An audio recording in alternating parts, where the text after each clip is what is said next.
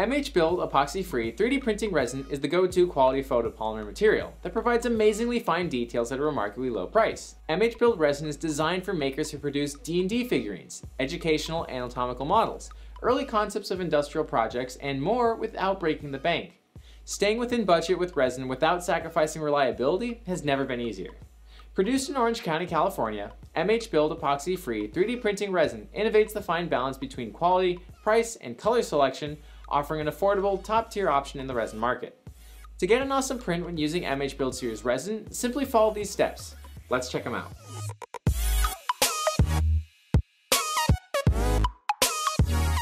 MH Build is a unique 3D printing resin thanks to its comprehensive formulation. It's epoxy-free. Because MH Build resin is epoxy-free, we were able to essentially eliminate fumes and odors. You can be in the same room and not catch a whiff of it, unlike most other 3D printing resins. This makes our epoxy-free resin a much safer material to work with in classrooms, labs, offices, and at home. The epoxy-free nature of this resin may require some special considerations for build plate adhesion. However, you still get details that are beautifully captured, all while having a safer 3D printing environment and experience. Let's cover the first step when printing with MH Build resin. Tuning a 3D printer's settings to a specific material is essential in achieving the best print results possible. MH Build series can be used on a variety of 3D printers, so the first step to getting a successful print is to dial in your specific printer's settings. To do this, you'll need to start by adjusting the total depth of cure. Dialing in your printer's depth of cure will ensure that you are able to achieve a good first layer on your printer's build platform. This is essential for successful prints, and to identify the setting, we will need to start with a test. Put goggles and nitrile gloves on. Always wear safety gear before handling any resin. Remove the build platform and fill the resin vat with a small amount of resin. Make sure to shake the container of resin well before pouring it into a vat. Most, if not all, 3D printing resins need a good shake to unsettle the color pigments within the formula. Make sure there is enough resin to cover a 2-inch square in the center of the vat. Download the depth of cure test square from the MatterHackers design store and load it into your 3D printer software. You don't need to use this file, you can use any model you'd like, but we will only be printing the first layer. If you want to use a model taller than 0.05 millimeters, you'll need to stop your printer after the first layer. Navigate to the print settings page in your 3D printer slicing software. Set the first layer cure time to 60 seconds. Set the layer height to 0.05 millimeters. If your printer or slicing software allows you to control the power of your light source, set it to 100% power. Run the print. If you're not printing the depth of cure test square, be sure to stop the printer after the first layer is complete. When it's finished, carefully remove the printed square from the resin vat. With calipers, measure the thickness of the square. The thickness should be between at least 0.1 millimeters and at most 0.5 millimeters. If the thickness is under 0.1 millimeters, confirm that your first layer cure time and light source settings were set correctly to 60 seconds and 100% power, respectively. If your settings were correct, but your test print's thickness was still below 0.1 millimeters, try increasing the first layer cure time to 90 seconds. Once you have established that there is an acceptable depth of cure, the next step is to confirm proper bed leveling and first layer adhesion. Like FDM 3D printing, SLA 3D printing requires the first layer to adhere well to the build plate for a successful print. To do this, we're going to run the same test as for the depth of cure, but with the build platform installed. Attach the clean build platform to your 3D printer. Follow the leveling guidelines for your printer's build platform. This generally means removing the vat from the printer and setting it aside, so make sure that you cover it to prevent dust and debris contamination, in addition to preventing exposure from UV light. Run the same test print from before. If you aren't using the depth of cure print, make sure to stop the print after the first layer finishes to get an accurate representation of your first layer adhesion. When it's finished, allow excess resin to drip back into the vat or carefully wipe any excess resin from the build platform back into the vat. A silicone spatula or plastic putty knife is helpful in wiping resin back into the vat. Remove the build plate from the machine and set it on a silicone mat, newspaper, or a tarp beside the 3D printer, 3D print side up. With the nitrile glove still on, gently rub your finger across the print. It should have adhered to the platform well. Ideally, it should require a scraper and light to moderate force to remove it from the platform. Common resolutions to poor first layer adhesion are resetting the Z0 height, re-leveling the build platform, ensuring adequate resin is in the vat. Air pockets or bubbles typically indicate that there's not enough resin in the vat, or you can lightly scuff or sand the surface of your platform. Be sure to follow your 3D printer's guidelines for this. MH Build's epoxy-free formulation necessitates this consideration more than other more toxic resins. MH Build may work flawlessly without scuffing, but you should be ready to sand the platform if adhesion is not optimal. If the part was well adhered to the platform, great! Remove it and measure the thickness with calipers. The difference between the thickness and 0.05 millimeters, which is what the first layer height was set to, is essentially your Z offset. Once you successfully remove this calibration print, you might be thinking about how well that print stuck onto the build plate and how that will affect print removal in the future. Strong bed adhesion is great for printing, but you want to be able to remove the print when you're ready without damaging the 3D print. The Wham Bam flexible build system for resin is a perfect upgrade to make part removal trivial while still maintaining fast build adhesion throughout your 3D prints.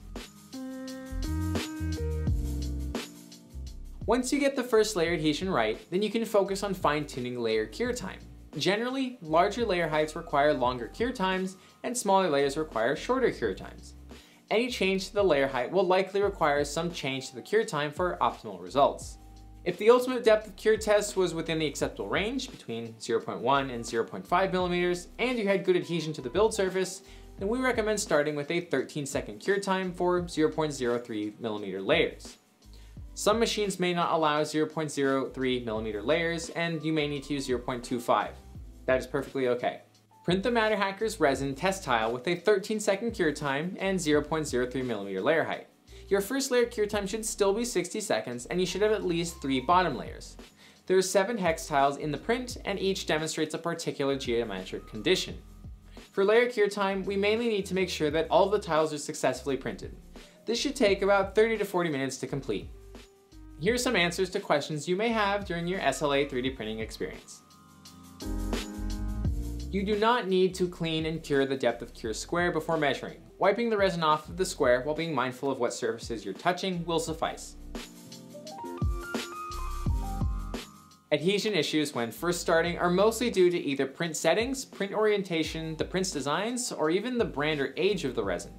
Most, if not all, build platforms come with a textured surface already, so if the previously listed issues are not the cause, then using sandpaper to scuff the build platform is a possible option. Lightly use 220 grit sandpaper or higher, like 320 grit or 400 grit, to create some texture on your build plate that either may not be there initially or may have disappeared due to resin filling in those textures over time.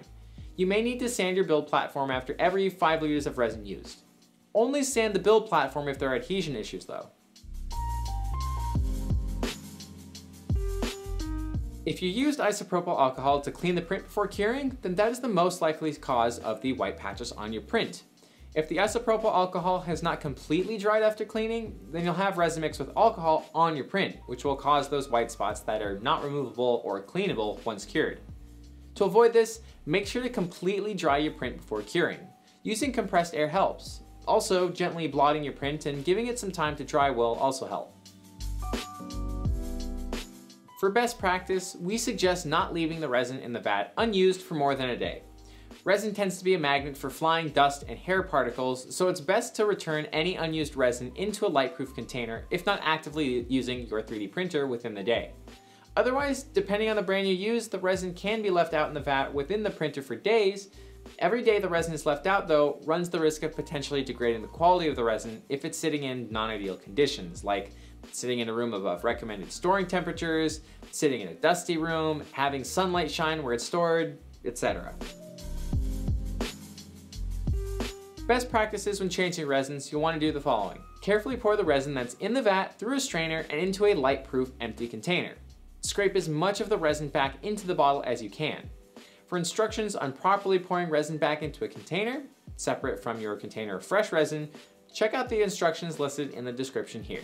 If there is cured resin stuck to the FEP, gently scrape it off using a plastic putty knife or silicone spatula. Avoid using strong force as much as possible and do not use a metal scraper.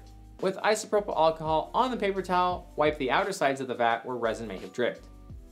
Pour a little isopropyl alcohol into the vat and swish it around to clean up any small remaining traces of resin, and pour that mixture into a separate container that you will leave out to dry in the sun. It should evaporate so no liquids will be disposed of. After cleaning the vat with some isopropyl alcohol, gently wipe the FEP with either a lint-free cloth or cotton cloth. Repeat the previous step and this step until you're satisfied with the cleanliness of the vat. Be sure to let the vat completely dry before using it.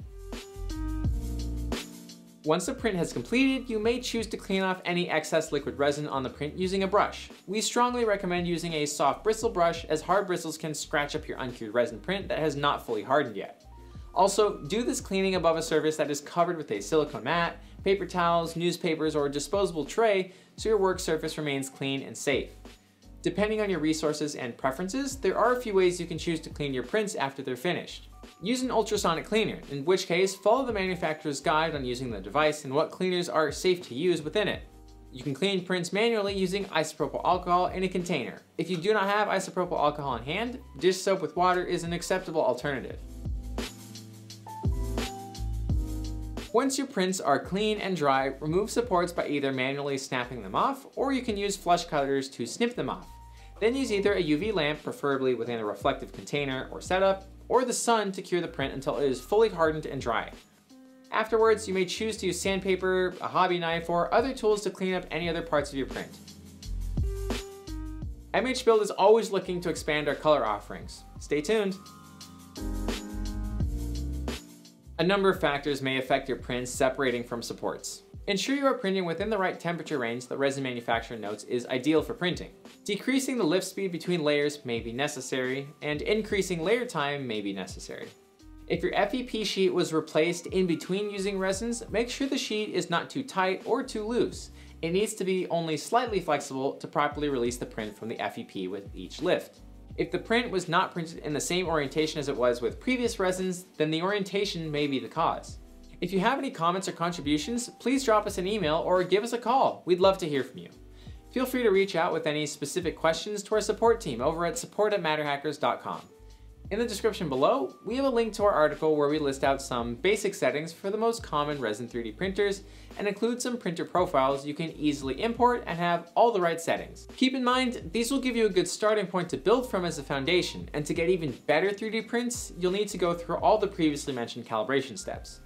Once your 3D printer is calibrated and ready to run with MH Build Resin, no amount of detail in your 3D models can stop you. Best of luck with your newfound additive capabilities. I'm Alec from MatterHackers. Thanks for watching.